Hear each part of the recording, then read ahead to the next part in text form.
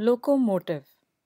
We believe that mobility through the urban landscape can improve through the decentralization of waste management services.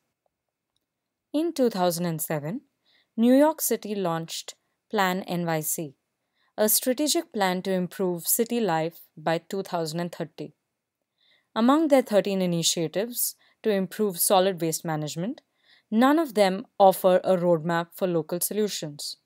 We believe these initiatives can be improved. The 8.4 million people who live in New York City produce 7,500 tons of trash every day. 6,000 private and public vehicles drove over the whole city to pick up residential and commercial waste and transport it to landfills in other states. And even with Plan NYC, the truth is that garbage trucks are still the norm in New York. 68% of our trash is carried by waste hauling trucks, causing car jams and making mobility increasingly difficult for New Yorkers. To make matters worse, picture your waste traveling hundreds of miles to be dumped into a landfill. 720 miles to South Carolina, 530 miles to Ohio, and 410 miles to Virginia. That means that waste hauling is an even larger transportation issue. But we believe there is a faster path to cleaner streets and faster mobility. We believe we can do this by eliminating garbage trucks altogether. How might we manage to eliminate all garbage trucks from the city? We developed 3 pilot programs specifically revised from the 2007 Plan NYC Solid Waste Management Plan to find out if this was possible. Our pilots ran from 2015 to 2020 in select neighborhoods around the city. For our first project, we introduced vacuum tubes for local waste collection in a financial district and the Bronx. Exposed transparent tubes connected through the windows of buildings carry waste to and from building to building and then onto the final landfill. All the residents deposit their waste into the vacuum tube outlets in their buildings, eliminating the need for local waste disposal vehicles. There are a few opportunities that we can see arising from this venture. Local stylization can help neighborhoods differentiate themselves through the aesthetic choices of placement and materials used to build these tubes. And exposed tubes could be used to generate advertising revenue for the city or private businesses.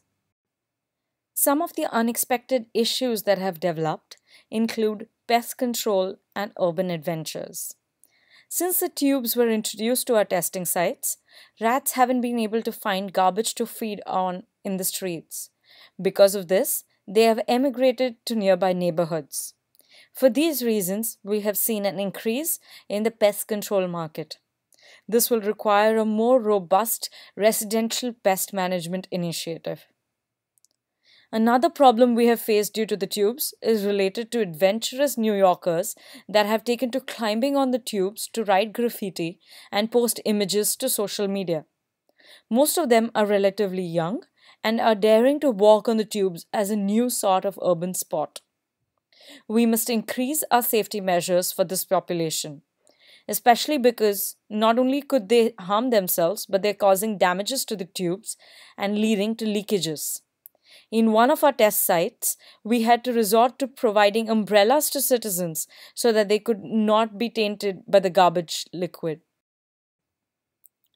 For our second pilot, we deployed a fleet of multi-use buses in Queens. Each bus was equipped with a compost system that works with organic waste. All a person has to do is haul their own waste into our personalized trash carriers created specially for this initiative. Once they get into the bus, they deposit their food waste in lieu of fare. This is then processed into compost and sold through existing compost markets in the city through the Lower East Side Ecology Center and the New York Restoration Project Community Gardens. One of the strongest opportunities so far for this pilot has emerged from the global market. Increasingly, our compost production is surpassing our need for it. Around the world, farmers in cities implementing similar initiatives are starting to ask to trade compost with us. We believe this could be a source of great income for the city. But there have also been some challenges. The main one has been the so called gentrification of compost that has been causing a protest around the city. As you might know, since compost is generated locally by the buses, it depends heavily on the types of food that are consumed by the citizens. What has happened is that some localities have access to better kinds of food and therefore have better compost that results in better crops from their community gardens. This is, of course, unfair, and we must look into alternatives for this. For our third and most ambitious pilot, we installed waste incinerators on select subway lines throughout the city. This accelerates existing efforts to develop waste to energy conversion technologies, one of the 13 core projects of Plan NYC Solid Waste Management Plan. Instead of paying a fare, passengers may deposit their waste to be incinerated directly within the subway system. These technologies are extremely clean burning and have been converting waste to energy in Europe for over a decade. Riders are asked to carry their waste from home in approved containers which are equipped with data capturing technology. The waste is stored underneath the platforms and then pushed into the waste incineration car.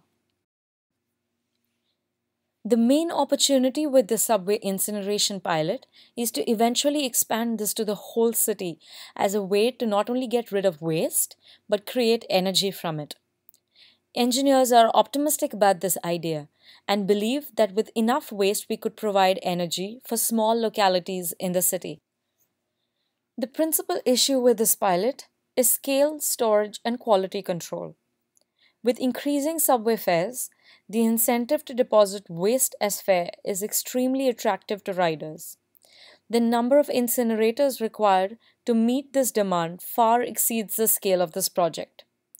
The space to store the waste is insufficient to meet this demand, and the material sorting capability is insufficient to ensure that the system operates without breaking down.